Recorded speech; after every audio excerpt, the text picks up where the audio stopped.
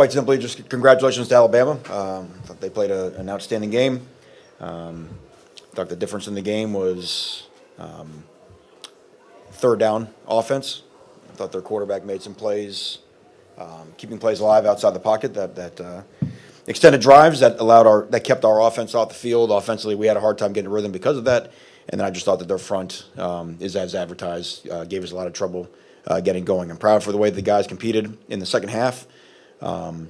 Like with all films, there will be plenty of things to correct, but also plenty of things that I think that that will be positives that we can take going on to week 2. And with that, I'll open it for questions. If you could raise your hand and then wait for the microphone to come to you. Susan Miller over here. Hey, Manny. How is Derek King? I know we're going to talk to him, but what was your impression of, him today playing for the first time, and he got hit hard a few times? How's he doing? Which I think, that's just, it's football, and, he's a competitor, so he's, he's hurt because he's, he came here to win the game. But I thought he was brave. I thought he was sharp. I thought he made some excellent throws. We'll go on to next week. And Manny, the follow-up is how are the players doing? Like, what did you tell them, and how are they emotionally right now? They're disappointed. They came here to compete. They worked really hard for today. They're still. I think that's where you have to. When you go into film session tomorrow, you remove the result from the film. And look at exactly what, individual performances and what got us to that final result.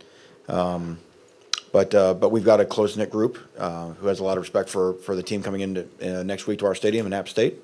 And we'll get back to work tomorrow. Go to Tom D'Angelo in the second row.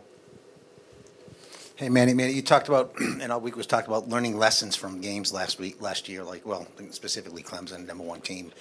But it really, by midway of the second quarter, it was basically a rout at that point. Were you disappointed in the start in how this was kind of similar to that game? I didn't feel it was. For a couple of different reasons, to be honest, trying to explain why I didn't feel it was is not worth trying to explain why it wasn't. Like I said, I saw guys, and I'll speak for when they had the football, which they had the majority of the first half. They were just making more plays than us on third down. I didn't see a lack of competitiveness. I didn't see a lack of toughness, bite. I saw football things happening in a football game that allowed them to maintain possession. It doesn't matter because the result, as you say, is the same. So, read into it what you want. But I think there'll be some things under the rubble of the loss when we look at the film tomorrow that will give us encouragement going forward. We're here to front row football, Bill. How you doing, Manny? Deep from Footballville. Going into this game, did you expect them to put the ball in Bryce Young's hand as much as they did? No, we thought they would run the ball a lot more. But even with how it ended up, shaking down, we still got him in what we thought were favorable third down situations. The unknown was how he would react when a play broke down. And there was different evidence as to suggest he does have a strong arm and a lot of confidence in that, but we did think that there was a chance for him to put the ball in harm's way. In the first drive of the game, I think it was first or second, they had we knocked the ball out and he scrambled and threw a ball to us in the end zone that we had a chance to pick. We knew that turnovers would be a big deal, in trying to pressure him and turning the ball over. They have a lot of confidence in him, and obviously he's earned it. The way he played tonight for a young guy. Was very impressive because we tried to make it hard and changing looks and getting him on the run, and his receivers did a nice job of working back down the stem against our coverages, and like I said, any one of those third down stops changes things dramatically. Front row here. Brandon O'Doy, football hotbed coach. You talked about things to take away, positives. It's got to be the freshman play. It didn't seem too big for Andres. It didn't seem too big for James or even Cam. What do you take away from that? And maybe there are others that I omitted that played in other spots. What do you take away from that in recruiting and how do you kind of move forward from the positives they had? Yeah, it's what we've seen in practice. I've said before about what we feel about this recruiting class and really the last 2 recruiting classes, which sort of make up the majority of our team. And if we continue to stack classes like that, I think it's going to be really positive going forward. It's great. But to see a guy on a stage like that come in and, just feel, as if he belonged, I guess is the way to say it, was extremely encouraging because, obviously we're thin in the secondary and we knew we were going to have those guys play for us this year. So, and Andres, it was great to, get that situation where he had to make a kick, right there before halftime, and they made one in the second half, and just, that's going to give him a lot of confidence that he's done it. So, excited for those guys getting a chance to make plays in their debut. David Wilson over here. Hey, Manny, I want to ask you about that sequence. At the start of the second half, you guys go down the field, get stuffed at the goal line, and then give up a 94-yard touchdown. Just the touchdown, I guess, what did you see on that play? And then just that sequence, how kind of crushing was that? Obviously a chance to really get back in the game there? Again, that's why I mentioned earlier. I mean, obviously there was already some separation on the scoreboard, but that was a hammer blow. I think it kind of got us off of our rocker for a little bit. I thought we finished the fourth quarter well, but there's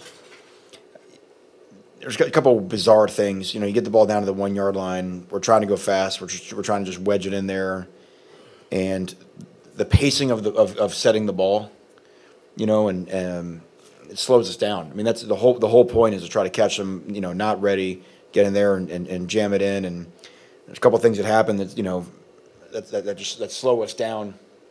And they make a great push and stop us, and then I've got to see a good replay, I guess. But the quarterback, I suppose, was outside the pocket. I mean that's a tough one. The touchdown itself was an outstanding play. We were in man coverage with outside leverage, and they fake crossers, put a foot in the ground, and came back across the field. That takes a lot of great protection, and then they threw it to a guy that was just a great addition to their team. That obviously his speed is legit. That guy can run, and if it was 94 yards or wherever the ball was, we were gonna have a hard time catching him. So it was good execution against man coverage and a down that we were gonna play man to try and get off the field on 3rd and 4, 3, whatever it was. So. And then just one quick, it might be better for Rhett tomorrow, but with De'Eric, obviously, first live action. Was there any? I don't want to say like conservative, but did you kind of feel you guys were protecting him a little bit and more comfortable as the game went on? Because I don't think he ran until the second quarter. No, because some of those runs there could be runs that are just give reads instead of pull reads. So I don't think De'Eric would have put up with a game plan that protected him in any way.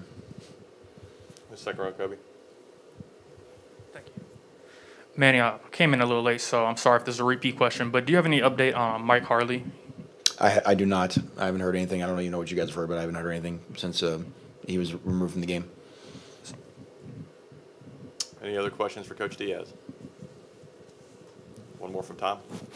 I think I know the answers, but was there any thought at all of taking De'Eric out as the score got bigger, and after he appeared to limp off the field, that when he got sacked and went in the medical tent? Any point after that, before he came out, was there any thought about we need to give him save him? We wanted to do on the drive that ultimately ended up with the interception. We wanted to just finish with one more good drive on offense. We did feel like we had moved the ball. We got all the way down to the 1 and didn't score. We got all the way down to the 5 and had to settle for 3. I mean, we had some drives. We want to put one more good drive on tape. Because I do feel like some of our guys had settled down. We're blocking them up a little bit better in the second half, but obviously I think that's the drive to start with the interception. I think that's how we ended his day from there.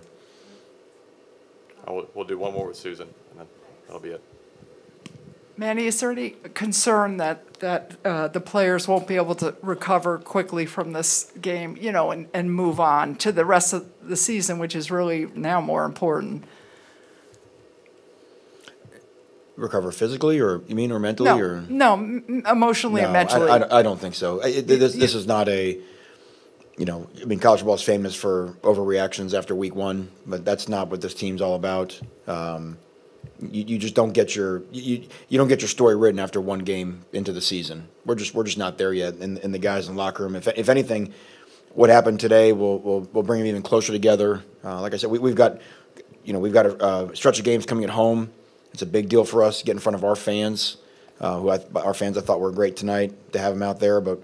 Derek King's never played in Hard Rock Stadium really with our fans in it, and we got to have a great atmosphere next Saturday night. No, this team's story is not even close to being written yet, and we got a lot of guys in there that have a lot of pride to make sure it goes the way they want it to.